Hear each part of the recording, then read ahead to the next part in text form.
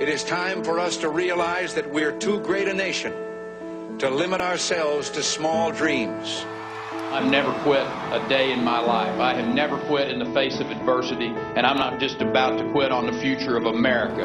I am going to stay in this race and stay in this fight because our children in this country are worth the fight. Our people can dream again. Our employers can invest again.